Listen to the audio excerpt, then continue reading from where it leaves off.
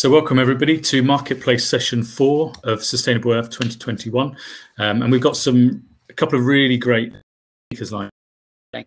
So we've got Matt Burnell and we've got Marianna Marchesi.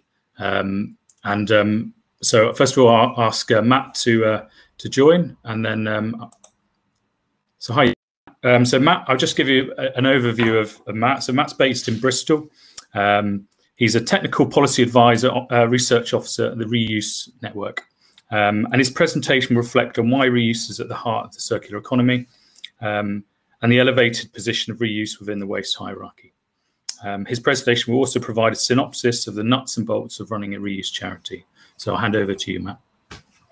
Thanks, Tom, and thanks to all the other speakers today in the last few days. There's been some really interesting sessions. So I'm talking today about the heart of the circular economy, as I'm set from the Reuse Network. So by way of introduction to myself, I'm actually an ex-Plymouth graduate, graduating in 2011. Since then, I went on to study renewable energy, and I worked in the renewable industry down in Cornwall and Devon for about 5 years. In the process, I got qualified as an electrician. And then lockdown last year, I used the time to found the UK's first reuse organisation looking at solar. And that got me involved in the world of we and reuse. So here I am today talking about the Reuse Network with all the interesting things that have been going on. So first, I'm just going to be introducing the Reuse Network. And then I'm going to be talking about the threats and opportunities for reuse going forward. So this diagram here represents the circular economy, and we can see really where reuse sits within the circular economy. And you see it sits in between distribution and collection, and therefore this makes it quite a logistics-based industry. We are on the waste hierarchy. We are above recycling. But this isn't always reflected in policy and in terms of funding and education. And reuse has always been somewhat of the periphery of the circular economy in terms of policy. But I would argue this is actually, reuse is actually at the heart of what the circular economy is. So really, in terms of being at the heart of the circular economy, the Reuse Network represents 100 charities across the UK. We've been going for 32 years. And in terms of what we do for our members, the first thing all of our members do is work to alleviate poverty in the work they do in their communities. In the process, we reduce the amount of waste going to landfill. We offer support for our members. So, for example, when COVID came along, we were providing advice as to how to stay open and carrying on the services for their community. And tied to this is guidance that we provide to advise our members on how to comply with product regulations, and ensuring that reuse products are all safe for the members of the public when they buy them. Also, we provide networking for our members. So we have weekly sessions, we have monthly seminars, we have our conference on the 11th of November. And we very much an information sharing based group of people. So yeah, if there's any organisations out there who are interested in joining, it's well worth considering. We also provide commercial partnerships. So with the likes of John Lewis, Dixon's, this enables us to get stock for our members. And then as we've been going for 30 years, we provide a voice in terms of trying to change government policy, commenting on government policy, and involved in lobbying for the reuse industry. So these are two of our brilliant partners who we work with. And the way it generally works is if you were to buy a fridge or a mattress or an item from one of our partners, they'll ask you, what are you doing with your old one? They will then arrange for that old fridge, for example, to be picked up and processed at one of our reuse centres. So you see here John Lewis picking up some furniture from SW1, and Dixon's have been really on the game with reuse, and they've actually linked their Christmas bonus to reuse. So there's some organisations who are doing really well with reuse, and we're happy to work with them. And in terms of the products that we sell, a whole mixed bag really. We provide electrical items, office clearances, paint. IT has been a big part of what we do, and growing as the pandemic has hit and the digital divide has become more apparent. And then all the other bespoke things like pallets, t-shirts, hospital beds. I think this week we even got an offer for toilet brushes. So real mixed bag of items that that our members process and reuse. And in terms of going back to being the heart of the reuse industry, these are the type of people that our members are doing it for.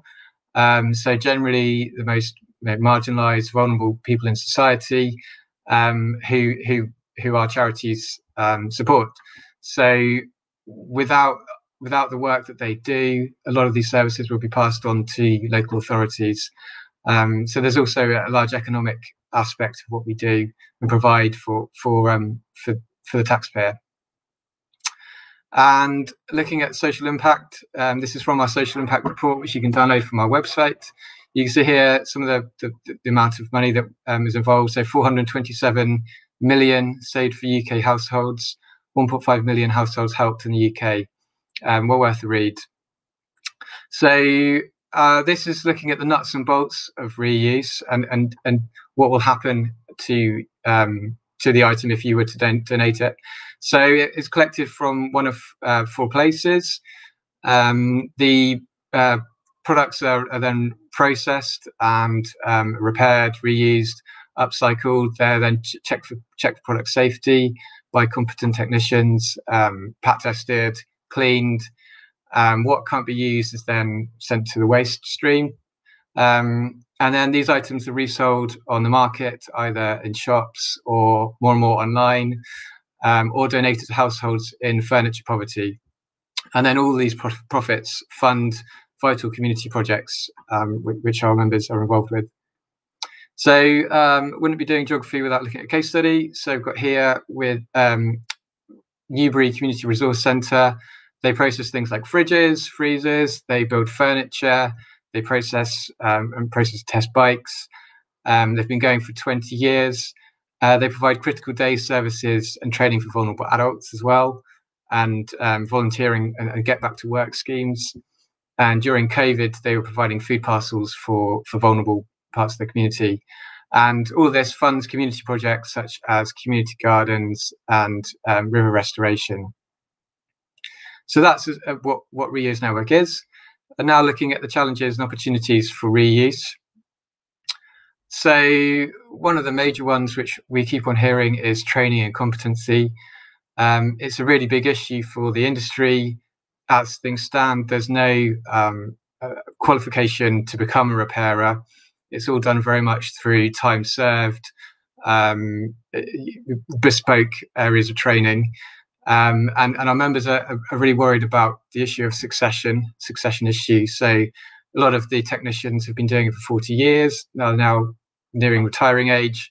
And the question is, who's coming through to replace them? At the same time as we're pushing the circular economy agenda, do we have the training and skills to actually do what we need to do? And this relates to some new policy which is supposed to be coming out actually next week, so very topical. And this is the policy which will force manufacturers to publish technical details on their products. And they specifically use the ambiguous term professional repairer. And this is ambiguous, so there's a space here for reuse to define what professional repairer is, but it could also throw up a can of worms in terms of we don't have the nuts and bolts in place yet as a UK training provider. So the next one really is the informal reuse sector. So very well-meaning and well-served repair cafes. They provide a good social element for reuse. However, there is a slight concern in the industry about some of the language which is being encouraged by encouraging people, members of the public, to go and have a go at repair. Someone who's an electrician, I do worry about members of the public going out and being encouraged to go out and fix items themselves.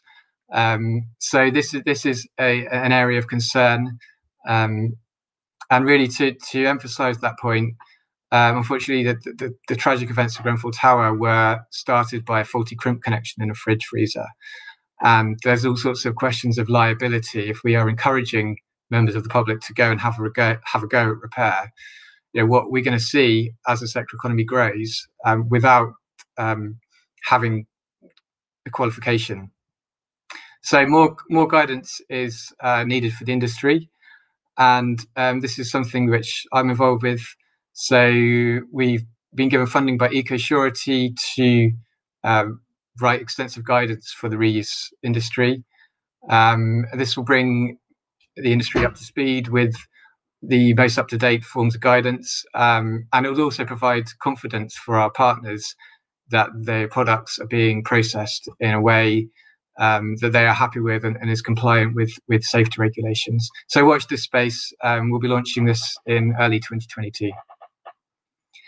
The next opportunity really is the Waste Prevention Programme, and it's well worth reading. It's a 70-page document, but it's being discussed at the moment actually, and it's got some really interesting proposals in it, including weighting financial incentives for reuse above recycling targets. And also piloting local circular economy hubs via local enterprise partnerships, and supporting the NICER, which is the National Interdisciplinary Circular Economy Research Programme. So there's all sorts of things that are in the pipeline for reuse, and I think it's an exciting time to be involved. So certainly anyone in Plymouth who's looking at this area, do get in touch, because it's an exciting time. And then big business greenwash. I remember at Plymouth in 2011, we were learning about this, and it's still an issue for the sustainability industry. Big businesses jumping on the circular economy bandwagon. Without, in my opinion, without social benefits, it's not part of the circular economy. It's simply recycling profits. And if the charity sector doesn't step in and define what reuse is, the space is going to get occupied by big business. So this is one to watch out for. But it's a bit of a problem. And this is something which is fresh off the press for us. We've just launched Reuse Home. It's on a soft launch at the moment, so it's not officially been launched. But this is essentially an ethical gum tree, which came about from our members wanting to be able to sell online during the pandemic. So yeah, this is an area to watch really. And then finally, in terms of opportunities in the Southwest, at the moment there's no AATFs, and a AATF is an approved authorised treatment facility. In Devon and Cornwall, there are only 2 of these with these licenses. This is the license you need to process electrical waste, and there aren't any in that are doing reuse compared to other places. So I think with the funding coming through from the circular economy hubs, there could be a really interesting opportunity here for the Southwest. So watch this space. If this is something which is an interest to you, do get in touch. A 2-minute warning, Matt. So I think actually that pretty much comes to the end of the presentation. Thank you everyone for listening, and do get in touch. Follow us on social media as well for more updates. And now happy to take any questions from you. Brilliant. Thanks for that, Matt. That was really, really interesting talk. Yeah, it's really interesting to find out a bit more about what the reuse network is. It sounds like you're doing really great stuff, marrying the sort of social element to the circular economy. So we've got some questions. We've got a question on the carbon. So is there any focus on the carbon, I suppose, the embedded emissions within the repair methodology?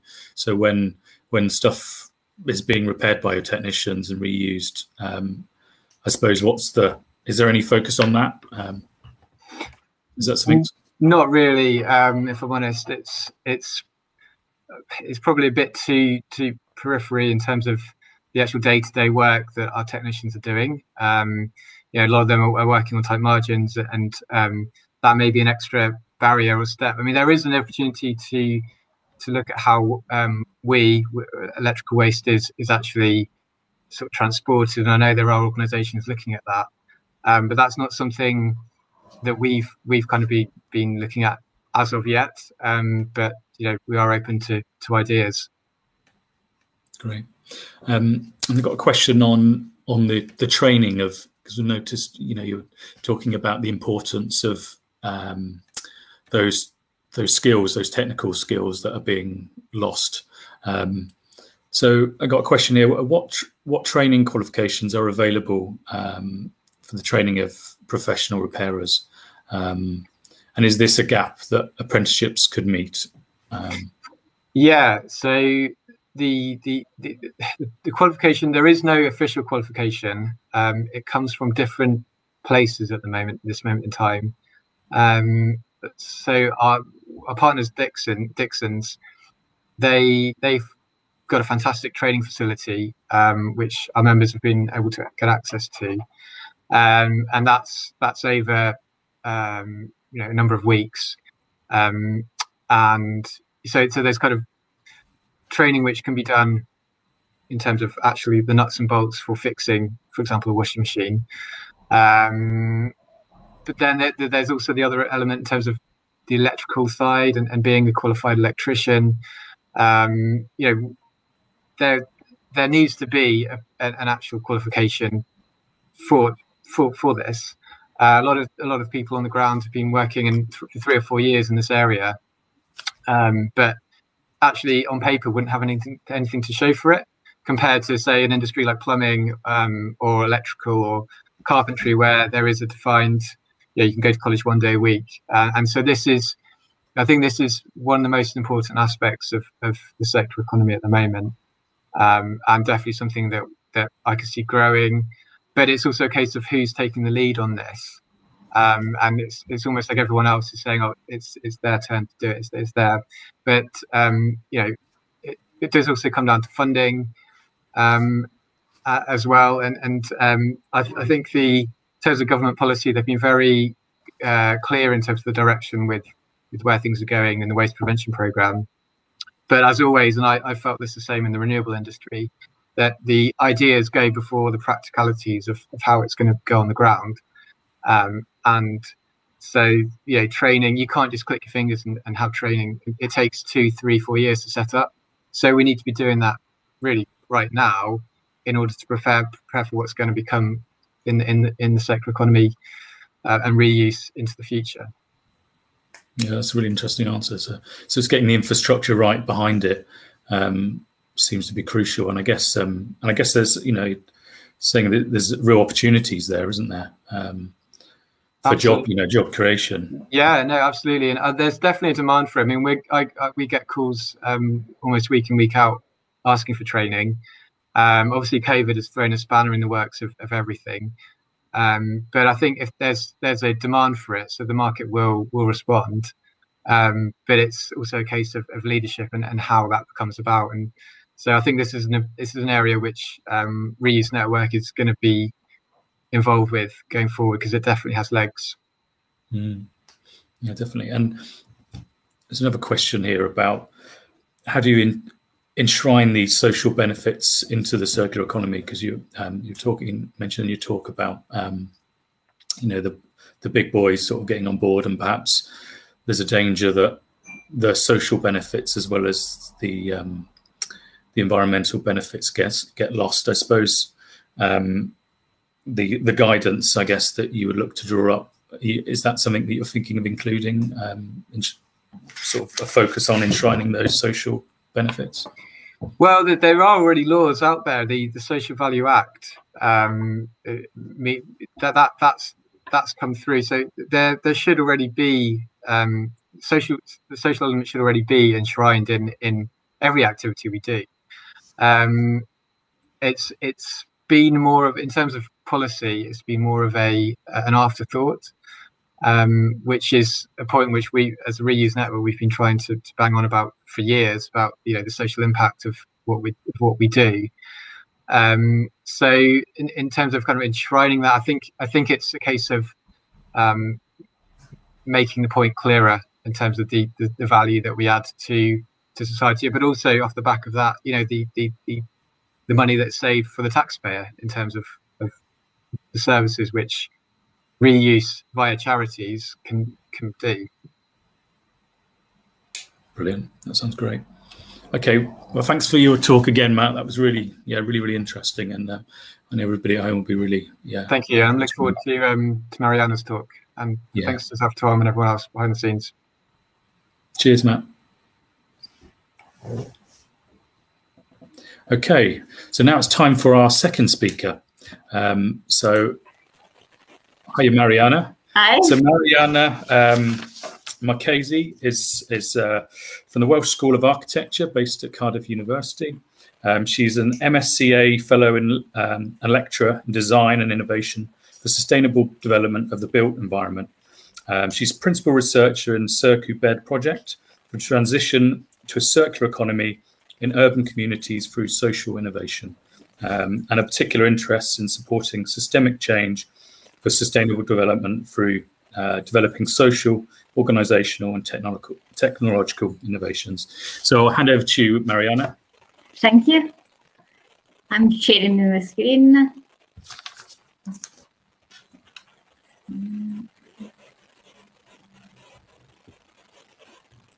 Okay. So thank you for this introduction. I would like to show you the results of my Marie Slavoska Individual Fellowship. Is an European funded project called CircuBed, and focus on a social innovation for a circular economy in urban communities. The study focused on the problem that resource efficiency in cities depend on consumption and production patterns that are strongly linked to citizen behavior. If you look at this chart, it shows the ecological footprint of Cardiff. You can see that almost 70% of the ecological footprint is due to residents' footprint, food and drink consumption, mobility pattern, energy consumption, consumable and good use and consumption. These data are also served in other cities in the UK. So from this data, we observe that citizens have a strong impact on resource efficiency and use in city through their practice, production and consumption practice, and their lifestyle and behavior. So the study focuses on what drives cities in practice to prioritize circular production and consumption strategies like reducing, repairing, reusing, refurbishing. Why? Because currently circular, while on one side we have seen that in city for resource efficiency, citizen has a strong impact for the behavior because of the behavior.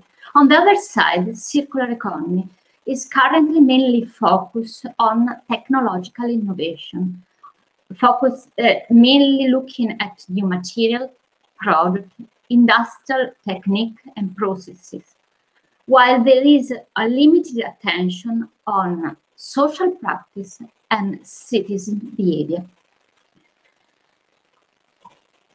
Through literature, we observe that people are more keen to change their social practice if they are involved in collective intervention with peers. These interventions are called social innovation. They are new products, services, processes, markets, platforms, and organizational forms that engage citizens in alternative social practice.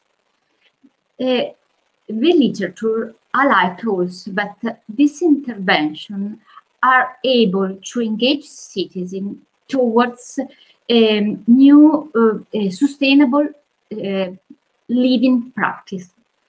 Therefore, the study focused on social innovation intervention that are able to engage citizens in circular production and consumption practice, looking at the design stage, take stage, make, as well as use and consume and disposal.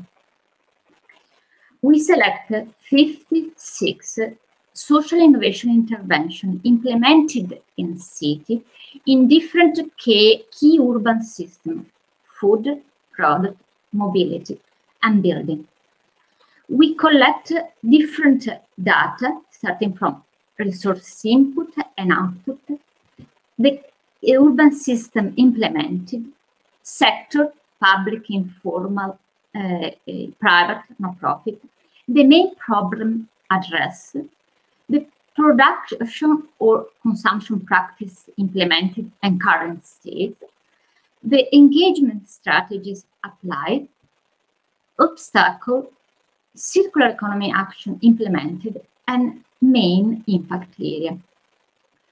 We analyze a large variety of social innovation interventions, starting from growing community, bike sharing, space maker of Fab Lab, upcycle intervention like the reuse, virtual platform, and community energy.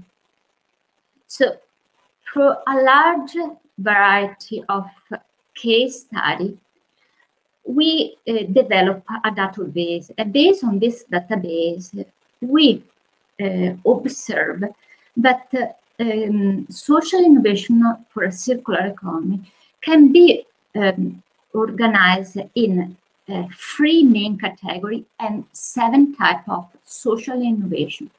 So we found these 3 main categories in which we organize the initiative that are focused. There are initiatives that are focused on alternative social setting, in which we found the do-it-yourself citizen, sharing citizen, strategic citizen.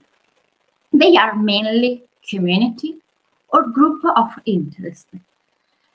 We found another category that is mainly focused on individual competence. In this category, we found the innovation like do-it-yourself citizen, sensor citizen. And finally, we found a last category that focus on alternative material arrangement. This category include 2 main innovations: zero waste citizen and utility-oriented citizen. In the first category, they are initiatives are mainly implemented by community and group of interest that promote prosumption on alternative consumption practice. In the second category, they are mainly citizens that promote self-production and alternative consumption practice like repairing, life product extension. In the last category, we found mainly social enterprise and business. They focus on developing intervention aimed at zero waste or providing aim to provide service instead of product ownership. This overview shows a potential new concept in the circular economy of circular community, composed of a variety of citizen, community, group of interest, social enterprise, and business that implement circular production and consumption practice through circular solution combined with the growth principle to guarantee well-being for all within a planetary boundary.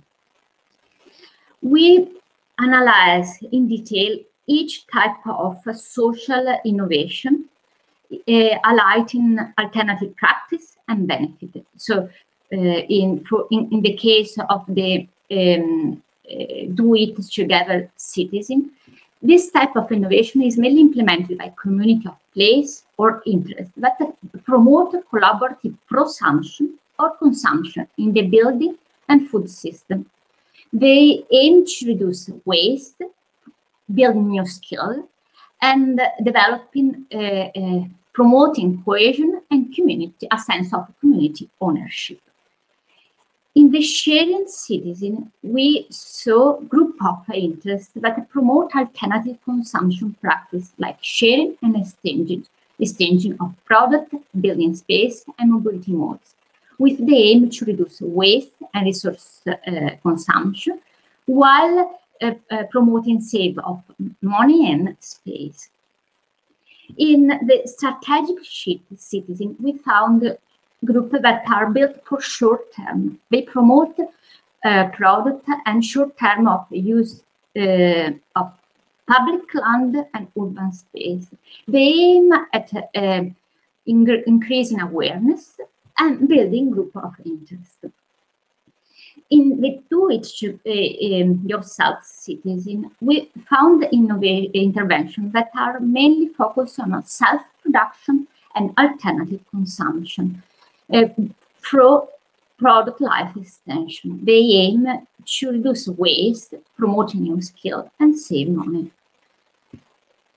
We found also a category we call sensor citizen. They aim to produce knowledge using sensor in the sector of in the building, food, or mobility system to increase awareness and influence behavior. Finally, the last two categories, types are mainly non-profit group and business. One is the zero waste citizen. They are interventions that help promote alternative production of product and food with the aim of reducing resource use and waste, promoting cohesion and self-reliance. Final last type is promoted by non-profit group and business that promote alternative consumption. That they promote service based on renting and letting of building space and product with the aim to reduce resources and waste, save money, and promote profit for user also. We also observe common challenge. They need the lack of access to infrastructure and support. They need generally the lack of sustainable business model. They need building human capacity and skill. And generally the lack of networking for resource circularity, while they are generally linked with similar intervention. And we also serve in a few, most of them, the difficulties of understanding the real impact, therefore to show the benefit for having support. From this analysis, however, what we can highlight is this intervention are able to have a complementary role with current practice in the circular economy for the implementation of circular economy. If you see, this diagram is showing the implementation of a circular economy in the product system. We map social innovation opportunity in this area, and we found the intervention applied in the design stage, take, make, use, in different practice, letting, repairing, reusing, upcycling, and material recovery. Social, this type of intervention can be combined with upstream intervention to implement a circular economy. Therefore, we suggest to extend the current ReSolar framework applied in the circular economy to introduce a new strategies, the engage and power strategies that is specifically helping implementing social innovation. And we have combined it with current circular economy action, and we thought to highlight social innovation opportunity for a circular economy. So the engage and power strategies combined with regenerate, as identified community gardening, growing and composting initiative, urban farming, community supported agriculture. In the shared strategies, we found intervention like shared community initiative, co-housing, community hub, shared facility like carpooling. In the optimized strategy, we found self-built community, self-production facility, collective purchase group. In the loop strategies, we found repair cafe and platform, reuse center, upcycling and closed loop food initiative. In the virtualized strategies, we found a platform, virtual platform for resource reuse, knowledge production, networking, and supply chain. In the exchange strategy, we found initiatives like community energy that promote the use of renewable source use, new business model like community bike, and initiative that promote advanced technology. Future step, the research is developing a card game prototype to engage, to test playful practice in engaging citizens on a collaborative discovery on possibility scenario for a circular economy by social innovation. Moreover, through this experience, we would like to identify preliminary recommendation for support strategies as measure to be implemented in policy making to support social innovation for a circular economy. Thank you for your attention. If you have any questions, feel free to ask.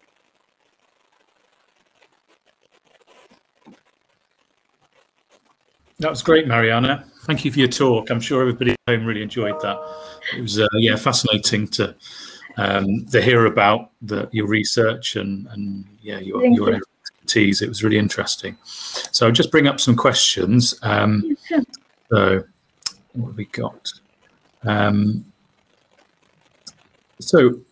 Where was the research conducted, and how do you think the place in terms of, do you think your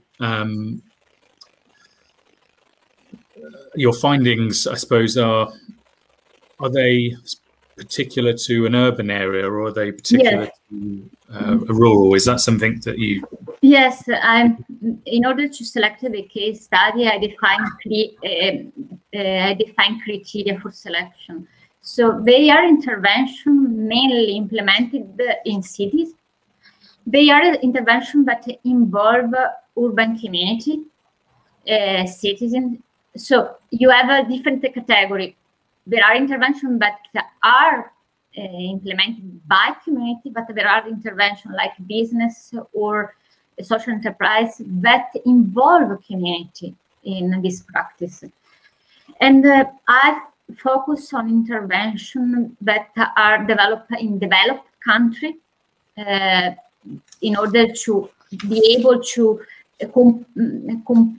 compare them And also I define a clear period. So they are interventions that are very well established and spread. So I haven't considered recent innovation because maybe they are not yet well established. So it's difficult to for research. I need also to understand the obstacle, impact, and that these data are not currently available. So that criteria help me to define the the case study that I could consider for the project. Brilliant, thank you, Marianna. So I suppose we've got another one here. This is talking about how can empowerment be achieved? Is it simply a matter? So talked about the social innovation and the support from policy, from government. How do you think is it a matter of simply funding, or no, is it complicated? I think it's not only a matter of funding. I think there are different aspects, depend on the obviously the type of engagement. In case of community, I see the need of facilitation. Several interventions were developed thanks to facilitators. While in case of business and social enterprise build the idea and engage local community. So there are several interventions that are very well established, that have established a balance between them and the community, and they both benefit from working together. So I think policymaker can help in terms of financial support, but also I think there is a need of building skills, because, for example, most of the intervention need the development of business, sustainable business model. So what I found, the best practice, there are a few, work very well because they have developed a well-established, defined business model. And finally, I think what I see, I think compare the current approach in the circular economy, social innovation has a strong potential to be complementary, not only because can promote behavioral change, but also because I noticed that while in the circular economy, the approach focuses on thinking about growth that is can be forever. So is a grow. We suppose that the resources are infinite.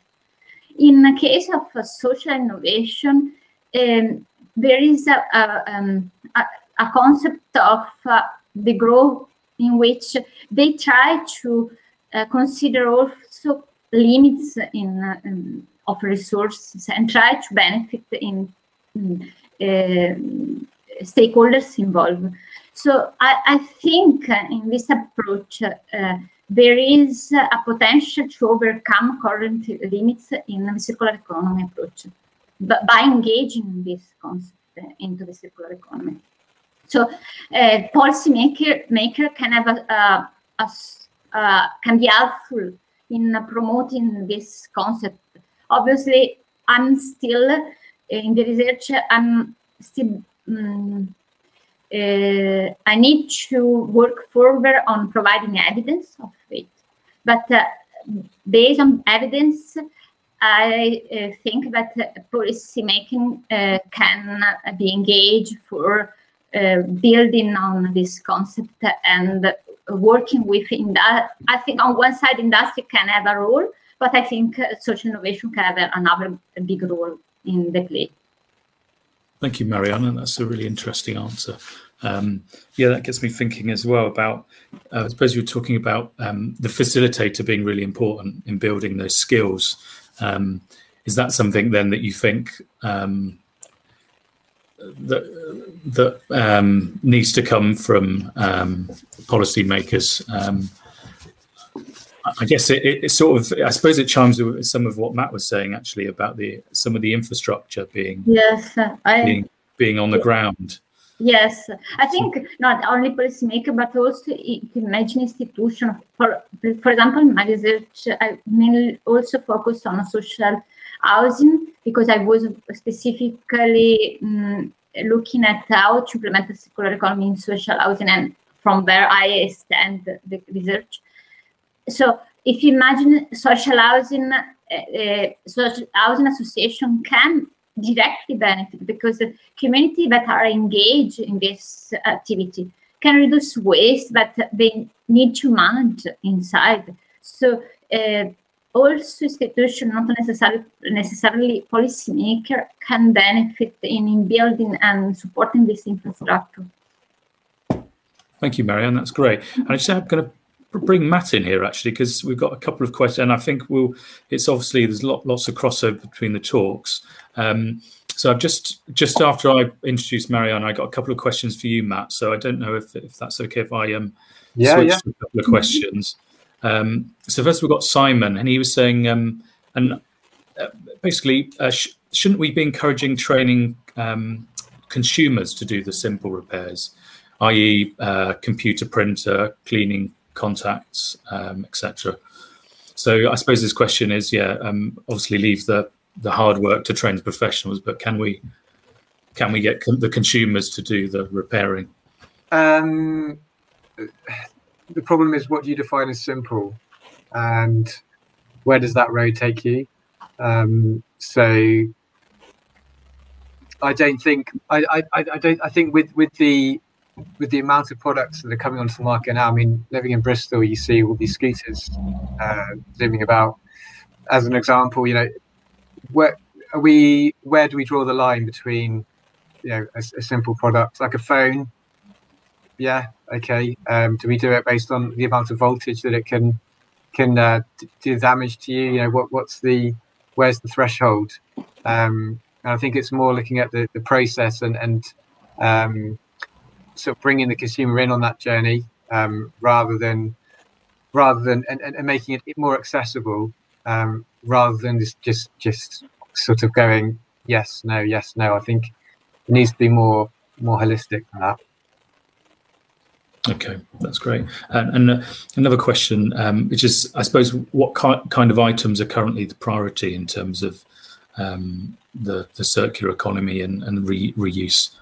So in terms of electrical, which is mainly what I'm looking at, it's still the big white fridges, the washing machine, dishwashers, those items.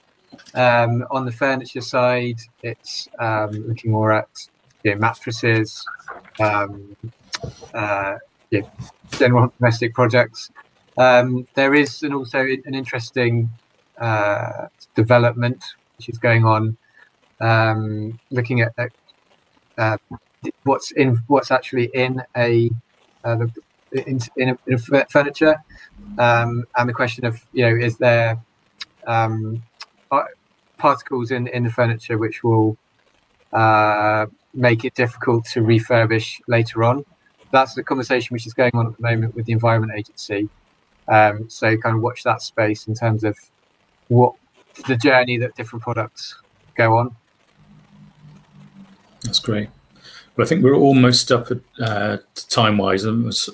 Sorry, we could probably keep discussing the importance of both subjects, which are very interrelated, which is really interesting. So, I just want to thank you both again for good talks. It's really interesting, and I'm sure everybody at home will show their appreciation, and they really enjoyed it. So, thanks again. Thank you. Thank you for the opportunity. Thank you very much. Thank you. Thank you.